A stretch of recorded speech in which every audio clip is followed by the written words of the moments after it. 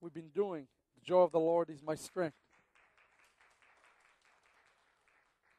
Give me one of those. Don't open it, David. It's not for you. No. No, it's for the poor and the orphans. God. Okay. Um,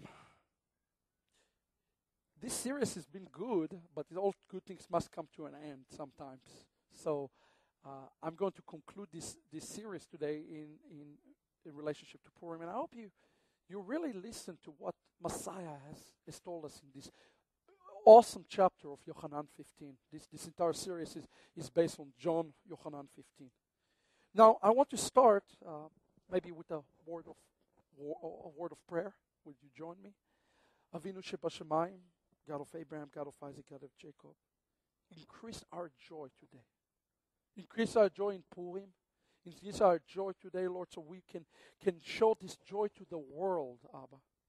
Abba, every place today that we are being bogged down, weighed down, if it's physical, if it's emotional, if it's spiritual, fatigue, Abba, I ask that you just breathe life into us today. B'Shem Yeshua Mashiachenu. Amen. These days, especially this week, it's kind of difficult to be joyful about much, right? Especially this week. I think all of us saw the pictures from Japan. And I got to tell you something on a side note. Tuesday night, we had a prayer meeting here. It was outstanding. We had about 20, 25 people here or something like that. And I really believe God was moving in the most powerful and spiritual way. And I just realized when more of us come together to something like prayer, God is moving. It's not that there are two or more. Yeah, he said two or more, but if there are two people who are aiming at God, and there are 30 people who are aiming at God, what do you think is more powerful? The 30 who are aiming at God. It was just amazing. And we can't wait to do it again. But when we came together, we prayed. One of the focus prayers was for what's happening in Japan. And I think everybody been watching the picture from Japan this week, and the destruction and the chaos in this country. It's very difficult to be joyful about this. Matter of fact, I could not sleep. All what I have is the CNN going on, the Communist Network News showing the picture. But no, all kidding. You watch the picture and you cannot believe it. And you ask the question, is that the West Coast is next? You know, as a matter of fact, Israel postponed they had a plans to build in the Negev a nuclear reactor. Benjamin Netanyahu came immediately and said, we're not doing that. We're not doing that. We're putting all of this on hold until we understand what's really happened there.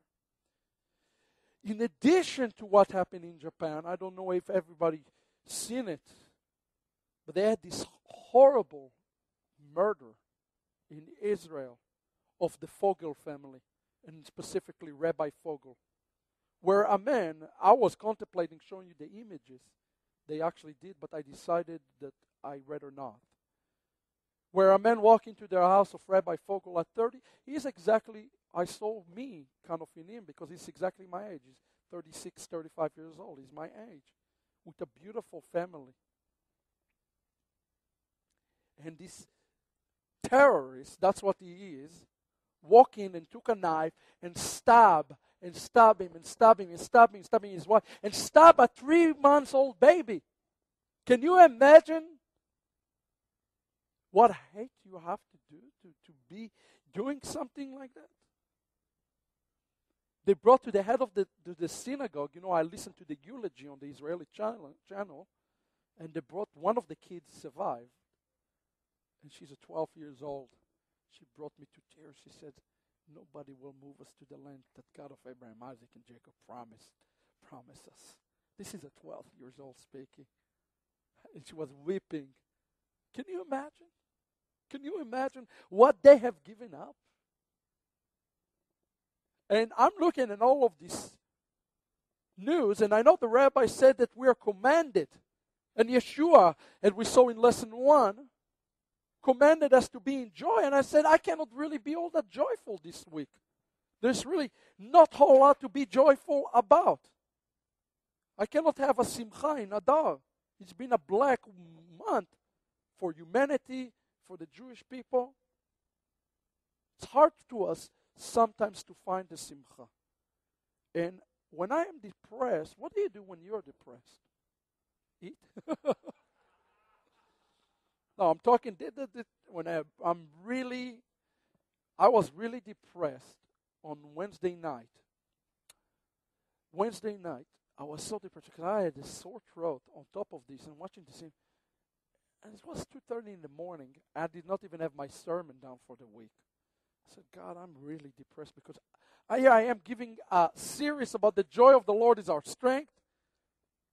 And this is depressing. What am I going to say to the synagogue this week? And I turned, God said, start reading the Megillah, the book of Esther. I hope all of you read it in your home. So I read chapter 1, 2, 3. And then I got to this verse, this scripture from the book of Esther, chapter 9, the end of it. And I want to talk to you a little bit about this. It says this: the days where the Jews had rest from their enemies, and the month which turned unto them from sorrow to gladness, and from mourning into a good day, that they should make them days of feasting and gladness, and of sending portions one to another, and gifts to the poor. And I tell you something, when I read this verse, I was encouraged, but I said, I can't wait for the day when Messiah return. Okay? And as I read this verse, it says here, the day where Israel, the Jews, were rested from the enemies. And I said, I cannot wait for the day the Jews will rest from their enemy. And just this expectation of this day when Messiah comes, and all of the Israeli enemies will be perished. They will come to the Lord, or will they perish? They'll have a choice. This will be a day that will turn the mourning that we are experiencing to a great joy. You see, this picture here in the book of Esther is a picture of the time to come. A days of sorrowfulness will turn to a day of joyfulness. A days of cries will turn to a days of laughter. And when I read this verse, I said, hey, things are looking pretty bleak right now. But there will be a day, it's not always going to be bleak. There will be a time where the days of mourning, just like the time of Esther, will turn to the days of joy. Yes, we have to believe that. In week 1, just to remind you, we talked about the first step of Simcha. And do you remember what was the first step of Simcha was, according to Yochanan 15? It was, according to Messiah himself, was to let him into and ask him to come into your house. He said, you should ask as he knocking on the door. Revelation 3 says to us, the Messiah is standing at the door. He is knocking, and we are to welcome him. Yeshua went further on and said, you will not see me until you say, Baruch haba b'shem Adonai. The past week, the last Shabbat, in lesson 2, we spoke on how exactly we are to open the door for Messiah. Because he's standing outside. He's knocking. How are we to push the door open? Okay? And in order for the joy to be complete in him. And we saw that Yeshua spoke about, he gave us this strange mitzvah, which he equated himself to the 10 Commandments. And this mitzvah, if you recall, is called Pikuach Nefesh. It's a very interesting in mitzvah, and we saw even in the Talmud, it says that Pikuach Nefesh, take precedence over the Torah itself. And what is Pikuach Nefesh? Is willing to risk your own life in order for somebody else to see the light. And we saw the parallel of the book of Esther. How by you doing a pikuach nefesh, remember Esther did a pikuach nefesh when she said, if I perish, I perish, and if I die, I die. Remember that? She did a pikuach nefesh. She put her life first. And in the end of the book, there was great joy. You see, when pikuach nefesh occurred, great joy coming. Messiah did pikuach nefesh. He gave his life for us so we can have joy. And we also saw what happened when we do pikuach nefesh. We are the one of getting filled in joy, and the world also is getting joy, filled with joy. So today, in the last step, this was all recap. I cannot give the sermons again. I realized something. In 6 years that I've been a rabbi in the synagogue, now you might don't agree with it. I have never given the same message twice. Now, maybe you think I say the same thing. Maybe I said the same, but it was never given twice. And I was close to giving a message I gave 4 years ago, and God said, don't do it.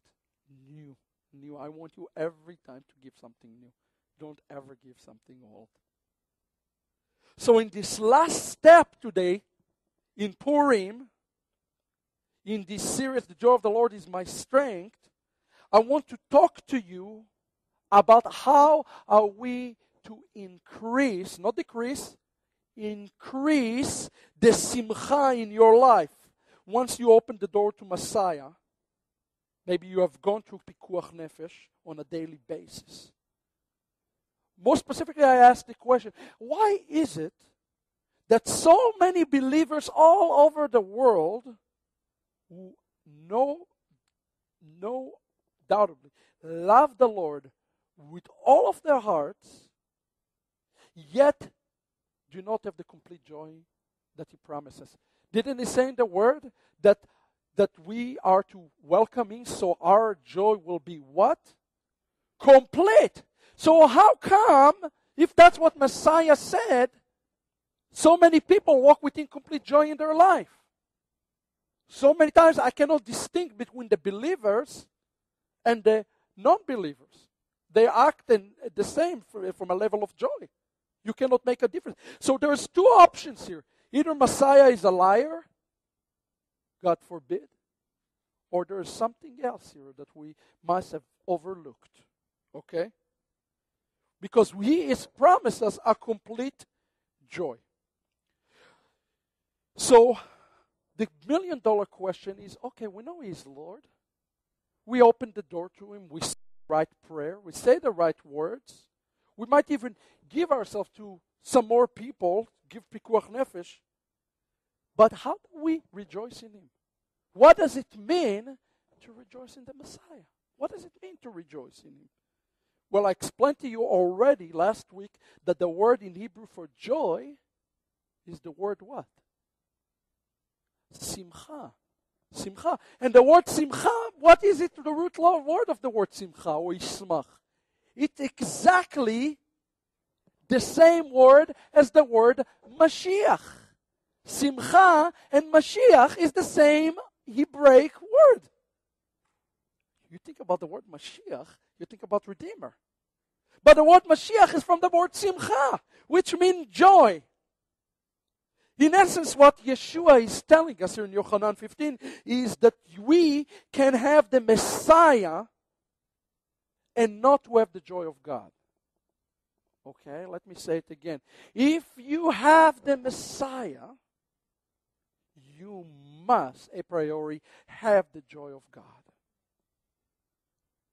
So, the question becomes today, how can I have more of Him and know more of Him so I have this complete joy?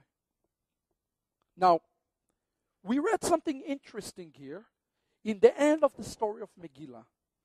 I read you this great. It said, there were the days where the Jews rested from the enemies, and the month which turned them from sorrow into gladness, and from mourning into a good day, that they should make them days of feasting and gladness, and sending portion one to another and gifts to the poor. That something struck you in this verse as out of order, friends? Something way, way, way out of order? the thing that struck me out of order in this verse, that he said that they are to send portions to one another. Why is it that it is out of order? It does not, first of all, it does not state in the text here that they are to send portion, but either in the Hebrew is the word manot, mishloach manot is portions, okay? It's a plural word. What on earth, the day that God saved his people and gave a victory, people have to do with giving portions to one another? Wouldn't you expect in this kind of day to have a burnt offering, maybe to the Lord? Maybe a thanksgiving offering to the Lord? Praising the Lord? No. Instead of that, what do? They're giving gifts to one another. Are you guys following me? This is a day, according to the scripture, that God has saved all of Israel. And what did the Israelis doing here? Giving gifts to one another. And those gifts called in Hebrew, mishloach manot. In essence, what it's saying, the scripture, instead of praising God, they're giving each other high fives. Why would you give each other high five when this is a day God has saved you? Are you guys following here the strangeness of the scriptures, guys? And why is it, let's ask this second question, why is it that the joy, wasn't it enough that God has saved them, guys? Wouldn't that be sufficient, friends? It should have been sufficient. But why is it that the joy is not enough, that they had to give each other gifts? You notice something about Jewish people, friends? You will never see a Jewish person go to another Jewish person's house for a Shabbat meal, as an example, empty-handed. It's against Jewish ethics. If you come to somewhere to Shabbat meal, you always bring something. The moral of this sermon, don't show up to my house empty-handed. Let's go eat. No, we're not done yet. Don't come empty-handed to my house. And I do like red meat. I even remember one time, somebody came to my house. All kidding aside. Somebody came to a Shabbat meal in my house. People are funny. And he brought me a gift. Well, we had a full table filled with gifts, food. Okay? Well, we didn't eat what he brought. Okay?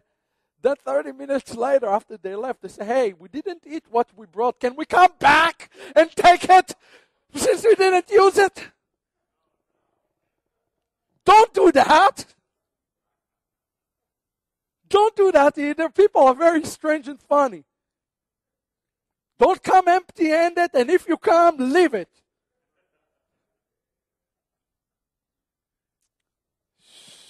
Goodness. It's nobody here in the room. Hallelujah. Let me get back to the point of this midrash. In the context of what we are studying, which is from Yochanan, John 15. And today I'm going to conclude it as Yeshua delivered that punchline on this issue of joy.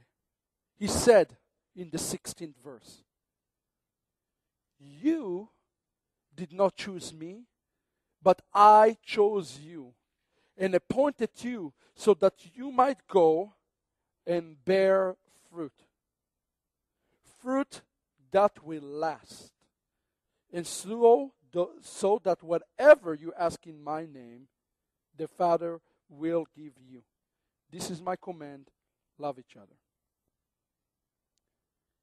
Yeshua delivered the biggest punchline in this verse. You see, he said to us 2 Shabbats ago, when we read 2 verses before that, he said to us that we are required to have a simcha.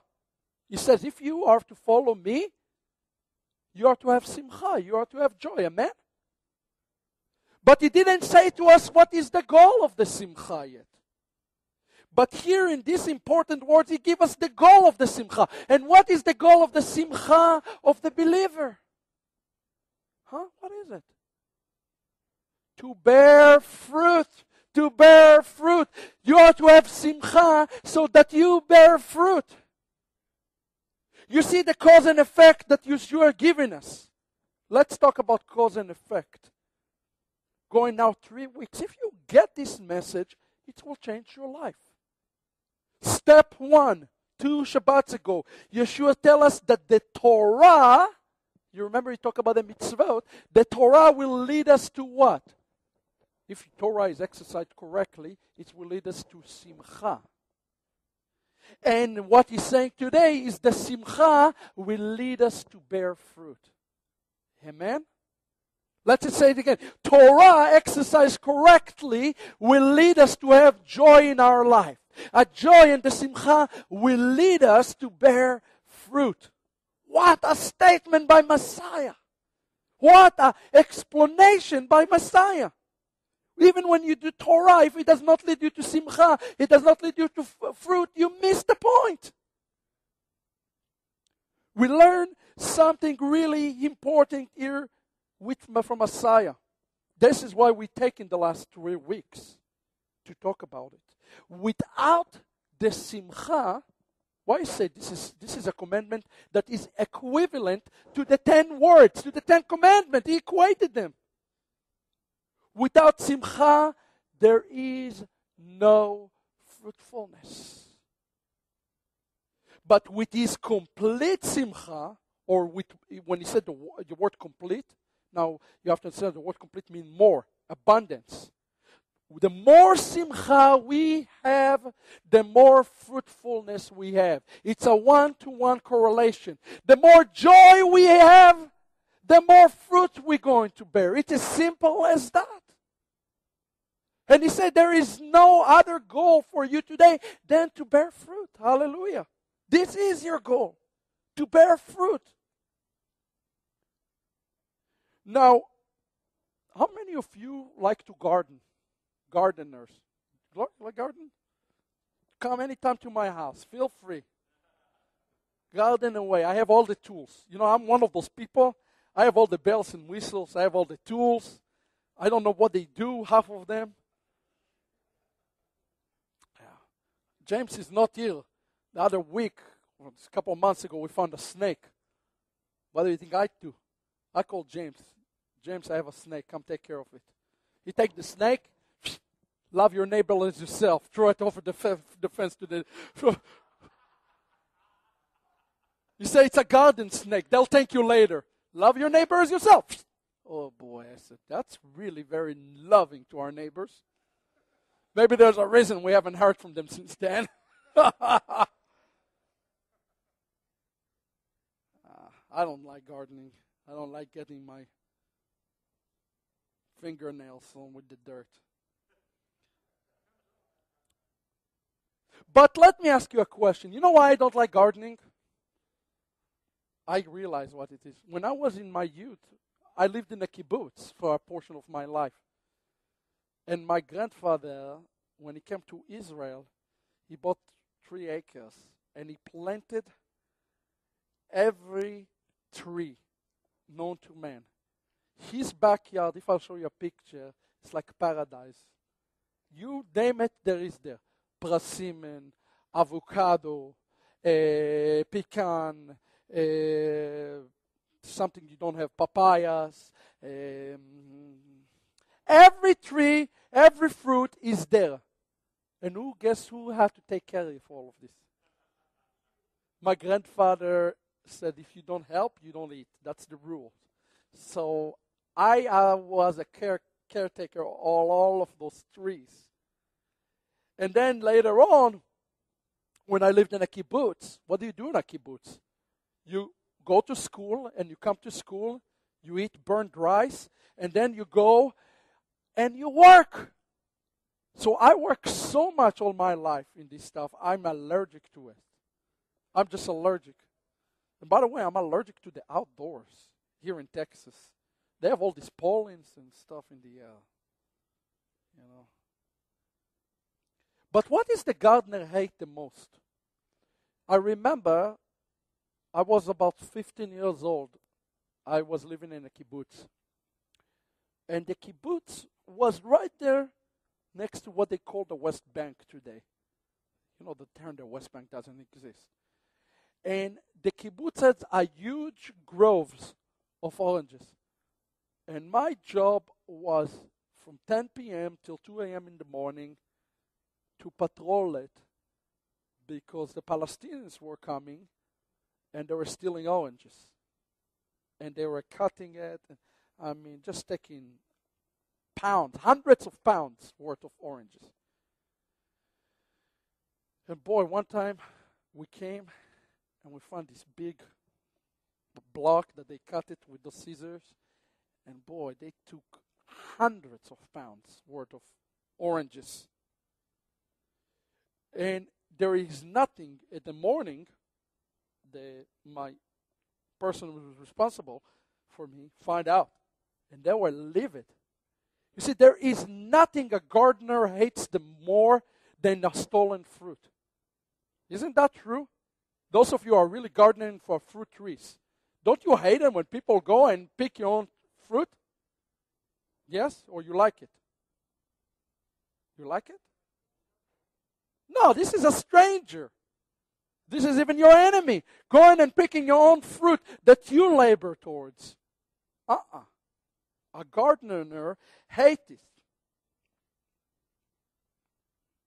However, in the book of Esther here, and you're going to see how it's all connected now to what Yeshua said and all of these things, it says that we are to make portions. Amen? Didn't it say that we're to make a portions? Portions. In this day that we should exalt God, it said to make a portions. Here's what a portion look like. In Israel, you give those portions, okay? This is a portion. We make those, okay? And what you put inside the portion is traditionally in Israel, you put your fruit. And specifically the fruit that is from your own trees, from your own garden. This is traditionally what they do. They put a tree, a fruit that is from your own trees. Not just any fruit. You are to put the best fruit inside the Mishlochei Manot. And you are to give it to your neighbor. You are to give it to the poor. And you are to do it at free will. Here in the book of Esther, we read that the people symbolically took the provision of God, what God is giving, the provision of God, and gave it to others to make the joy complete of all of Israel. They took whatever God is giving them. It's a symbolically not of just of the physical or the spiritual things, and they have given it to others. That's what the Torah, that's what the portion says. That's what the book of Esther said. And that's why we make those today. Those are just not representing amen here. They are representing the provision that God has given us. The spiritual and the physical blessing. And look what the text says in Esther 9:22. It says, Israel was not all, the joy was not satisfied until all of the people had this. They share the provision. They share the blessings. The joy, friends, what the book of Esther is teaching us, and you see that Yeshua said this, the same words here. The joy is not complete until all of Israel is saved.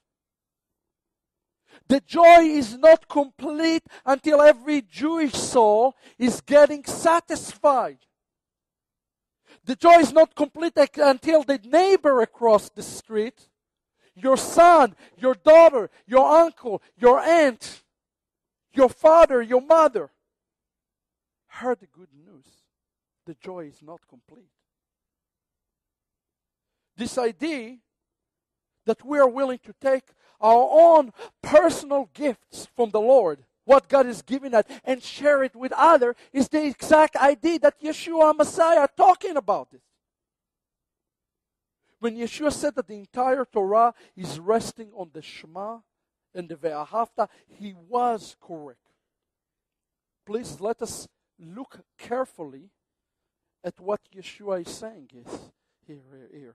Hopefully you start to see the connection between Purim now to what Yeshua talking about with the fruitfulness and the fruit. You said you did not choose me, but I chose you and appointed you so that you might bear fruit. Fruit that will last. And so that whatever you ask in me, in my name, the Father will give you. I want us to look for a second carefully at the word of the Master from Yochanan 15. Messiah said here, that he has chosen us. He has not appointed us. The word does not say he appointed us. Scratch out this word. He said that he commanded us. There is a difference between saying, hey, it would be nice for you to go bear some fruit. He commanded the believers, commanded us to bear some fruit. It is equivalent, the word hifkadeti, the Torah portion, pekudah, commandment. The Hebrew word in the Delich is the word efkadeti. It's like a military commandment to go and make fruit. Think about King Messiah as our military commander. Is he our military commander? Commanding us, equivalent to the 10 Commandments, as we see as he quoting the words from the 10 Commandments. Equivalent to the 10 Commandments, said, now you go and make fruit. There is no other greater commandment than this. Often we feel that all the fruit is being produced by God. Yes, God is the one who produced fruit. But Yeshua here is stating something that is completely opposite to that. He said that we are the one who produced the fruit. We are the one producing it. It's not going to grow from the heavenlies, friends. Hey, don't look at it and say, oh, we want to be fruitful, so God help us to be fruitful. No, the fruit is something that you labor to make. A fruit is something that you are laboring to make. The fruit is made by this end. Those of you who have been in gardening, you know that you're the one who planted this. Yeah, God is the one who brought the rain. But who is the one who did the work? Hey friends. It's you and I. Yeshua said here, I give you commandment. And by the way, would he have given us this commandment if there is no hope for us to be successful in this? No, it's when he's not a just God. But he is a just Lord. And he's saying, I have given you a commandment to produce fruit. And this commandment is the greatest commandment I can give you right now. I was so encouraged and moved this week.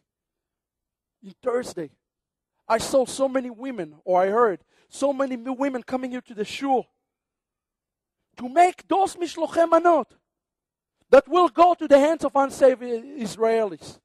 They will go, some of them already went, some of this will go today. They will go to the hands of unsaved people. And we say, this is our provision. Have our provision. We want to tell you about the God of Israel. So our joy will be complete. You start seeing it, so much different than it's all about me and about... No, our joy is not complete until you come to faith. Until you come to faith. I was so encouraged to see so many women coming here and doing. This is Purim. Mishlochei manot, to take the mitzvah, do what God commanded us to do. And taking our own personal joy and blessing and putting it into actions. You see what this is representing? This representing the fruit. This representing the action. I know some of the women even here, I know she don't like to pick up. Was it your birthday, Evelyn? Evelyn gave up her own birthday to come and do mitzvah, to be here. You know what? I want to clap for that. You know? This is exciting for me. That means that the joy of the Lord going out is more important than your own self. What are awesome things. You guys getting excited about it? You start seeing what Yeshua is talking about here, about the fruit. And I know nobody wants to depart from their precious fruit, especially after you labor so hard. But Messiah said, open your palm. Let it let it go. Give it away. I want you to think about it. Our chief commander. What happened if Obama come here and give a chief commandment? We all have to follow. It's the law. Well, our chief commander, Yeshua HaMashiach, is not telling us. He commanding us in verse 16 to make fruit. To make fruit. To make fruit. Because this fruit is a representation of your simcha. By the way, he does not say, and I want you to think about this, that the fruit that we will create will last. This is a totally paganistic, and it is not an Hebraic thought of what Yeshua said to us. Somehow, there's this idea in the world that if you do a mitzvah once, you've done it for your lifetime. I had a funny conversation this week with a friend. It's a pastor. And he asked, we talked about Passover. So I asked him, so tell me, are you guys doing Passover in your church? So, well, we've done it once. We've done it once. We've done it. We know all about this. I asked him if you ever done Shabbat. He said, I attended Shabbat once. I've done it. Okay? Been there, done that. But Yeshua stating here, look at the word of the Master. Look at what the Master said. Yeshua is saying that the fruit will be not last. The fruit will be raised up. Okay? But once the fruit is raised up, look at the text, friend. How this is going to raise up? Through the work of our hand and through the help of the Ruach HaKodesh. But once it is raised up, okay, the fruit is there. Who has the responsibility to keep it up? Who has the responsibility to go to the garden and check and make sure that nothing bad is going to come and destroy it? The fruit. It is you and I, friends. This is not the responsibility of God to guard our own heart. It is our responsibility. Obviously, it is our responsibility. On the contrary, what Yeshua said, once the fruit is raised up, it is your and our responsibility to out-mitzvah each other, as his own Talmidim. See, we need to start to do some things. Maybe we start a mitzvah competition. Each person get a star for every mitzvah that they are doing. And we can start out-mitzvah each other. Yeshua is a Jewish rabbi. He said, you want the joy to be complete? You start out-mitzvah one another. Keep it up, raise it up, keep it up. You know this song, keep it up, raise it up. You don't know rap music? I don't know it. I just made it up. I don't know. Keep it up. Raise it up. I will lift it, but once I give it to you through the Holy Spirit, are you going to do some more? Or are you just going to say, been there, done that, bye-bye? In order for our joy, remember when I started, I said, how are we going to lift up our joy level? It's by taking the joy to the world. Mishlochei manot. In order for the joy to be complete, the fruit must be taken out. Can we say it together? The fruit must be taken out. Mishlochei manot must be taken out to a starving world. How many of you know that there is a starving world out there? The message cannot stay in this building. The message cannot stay in Fort Worth. The message has to go to the world. And if we're not doing it, we're not going to have the complete joy. The complete joy will happen only when Israel will be saved. Messiah said, Matthew 7, by their fruit you will recognize them. We start to see the connection to John 15 here. Have you ever stopped and think, what does it mean for the fruit to be recognized, friends? Yeshua said, by their fruit you will recognize them. A fruit is recognized where it is taken, friends. A fruit can be staying in the garden and it is not recognized because it's not taken anywhere. Oh, I have a very nice tree in my backyard. Oh, yeah, prove it to me. I never tasted the fruit. I don't care about this. The world say, I want to taste it. I want to taste it today. Don't tell me about it, let me taste it. A fruit will be recognized where it is taken, brothers. It does not have to be necessarily, FYI, this is important. This is important because it's tying all of it together. It does not have to be necessarily a good fruit. You see, Yeshua talk equally about bad fruit. You realize that? He's talking a lot about bad fruit. And guess what? Bad fruit also is being recognized, can be recognized. Not just good fruit. Do you think only good fruit can be recognized? Bad fruit can be recognized as well. The question that we need to ask ourselves today is what type of fruit we want the people to recognize us by. They're going to recognize us. But they're going to recognize us either by good fruit or bad fruit. What kind of fruit do you want today people recognize you when they think about you? When they say, Rabbi Shapira, oh yeah. I want them to think something good. Not because who I am, because who I represent. Let's take it further. When people think about Messianic Judaism, what do you want Messianic Judaism to be associated with? A good fruit? They say, all those Messianics, they are zealots. They are Torah lovers, mitzvot lovers. They're always there to help. Even yesterday, Arthur took Amen ears to the malls in Waco. So here's Arthur is calling me. Tell him about Yeshua. I'm not going to do that, but I talked to this guy, the Israeli guy named Mike. He said, I can't tell you what it means to me that you brought this Amen here, this little Mishloach Mana. I cannot thank you enough. And then I talked to the girl. Thank you. You don't know what it means. What have we done? We just took a simple things to them. Simple thing. You see, the things we do matter. They matter for the kingdom. And do we want as Messianic Jews to people to say, oh, they recognize our fruit all right. They recognize our fruit because our fruit is there. You see, because the fruit is something that is irrefutable, friends. You cannot refute a fruit. You cannot refute a fruit. You can refute other things.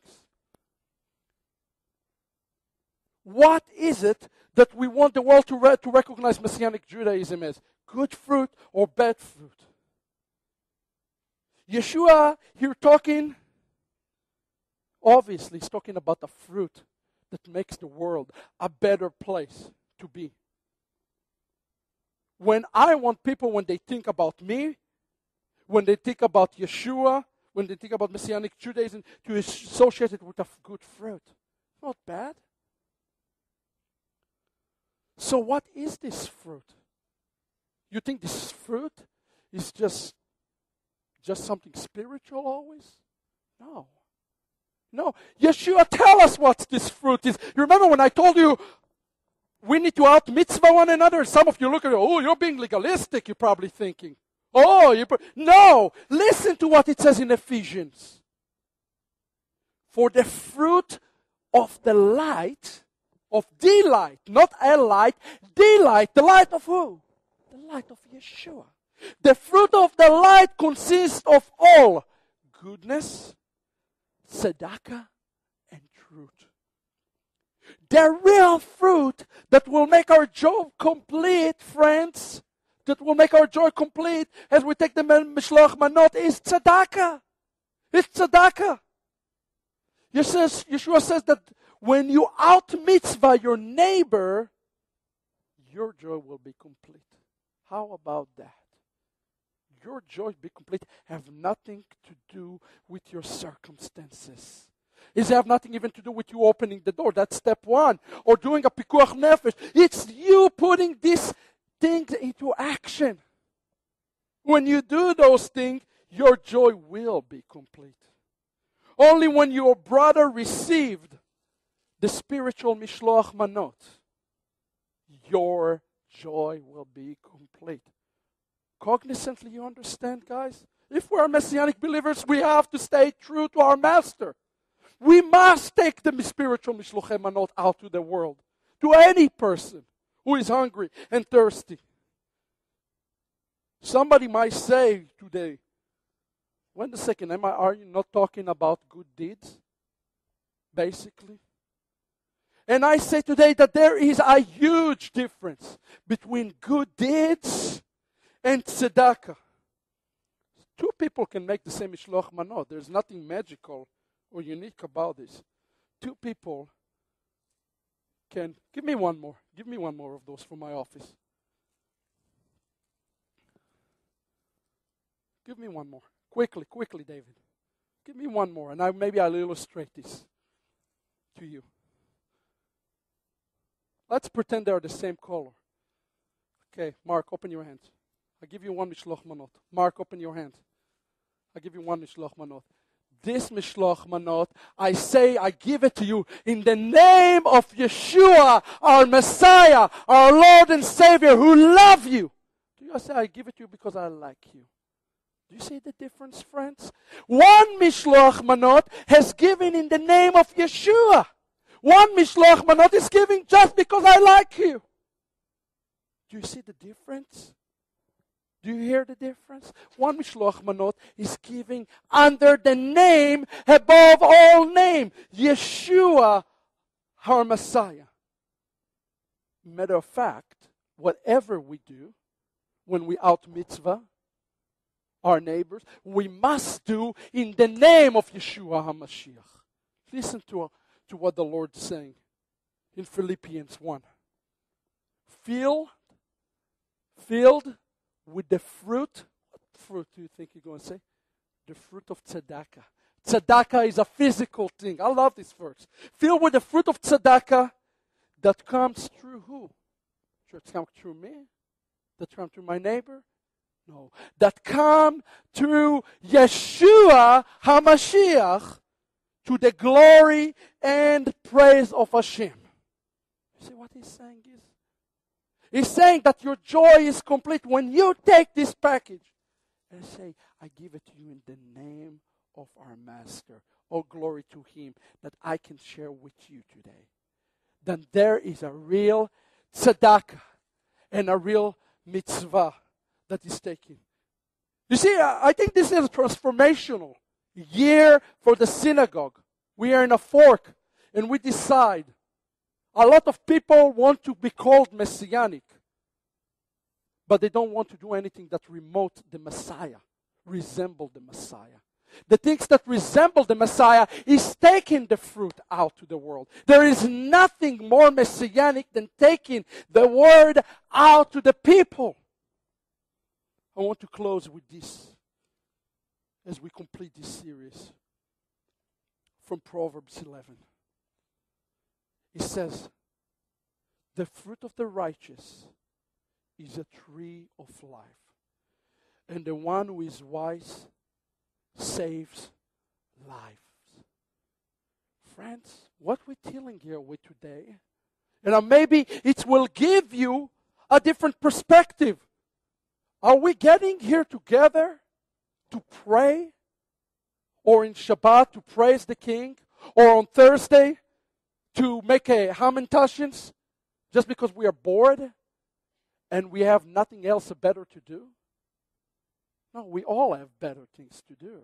We're getting here together because we believe that we are in the business of saving lives. How many of you want to be a lifesaver to somebody today? Stand up today. And I just want to pray. God has called us to be lifesavers. God of Abraham, Isaac, and Jacob, you are such a good and awesome and kind and righteous God. Your words are never returned, null and void. Your kingdom is an everlasting kingdom, Lord. We ask today, Abba, that our joy will be complete as we are taking out to the world the mishlochei manot, Lord. And we say the joy is not complete until all of Israel will be saved. So Abba, hasten this time. Use us for this season. Use us for this time. I pray blessing over all the Mishluchei Manot that given today. The one that will be given tonight. In the name of Yeshua, Lord, we pray for the salvation of all who receive it. In the name of Yeshua, we give those under the name of Yeshua. Bless those. Lord, help this synagogue not to hold back on the gifts you have given us. Help us not to hold back on nothing physically or spiritually that you have given us. Lord, we want to be generous with our Mishluchei Manot. We want to learn to be mitzvah up. In the name of Yeshua, for your name, not for our own glory. We do not need the work of the flesh, but for your glory, Lord. Abba, we ask that our joy will be increasing as a synagogue abundantly. Help us today to ask, first and foremost, to you to come into us. And may the joy be transferred to those who need you through us. Abba, help us to give, even if there is something that we don't know that we have. Help us to give all that is in us to our brothers. I ask this, Abba, in the precious name of Yeshua. Amen. Remain standing for the Aaronic benediction.